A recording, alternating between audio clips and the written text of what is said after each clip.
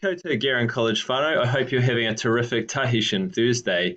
And we have an exciting opportunity to connect with our whānau next Thursday through Te Aho Reporting.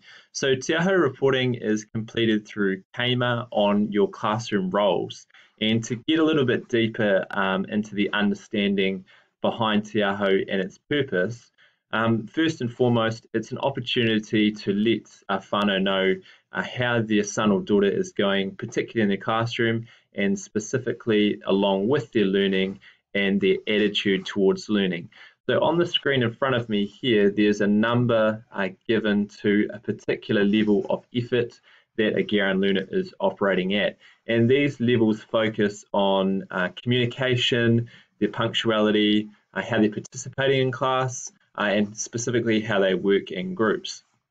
And it follows a sliding scale, and so for each number and level, there's particular characteristics and attributes that we're looking for.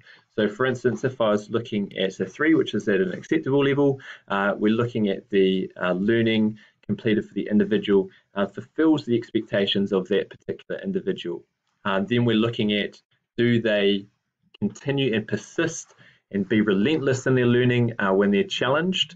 And next we specifically look at, do they actually participate in class? Are they being more than a passive participant, but are they being an active participant in terms of how they're working with others, contributing to the classroom and contributing to your learning program?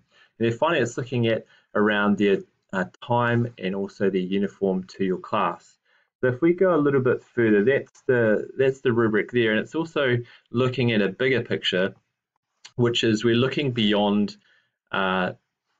personal excellence. We're also combining that with academic excellence at the level that we expect of the particular individuals, because ultimately what we're trying to do for these young people that are in our care are to ensure that they are the very best versions of themselves that God has created them to be. And I know that each and every one of us attempt that and bring that to our teaching and our learning every single day.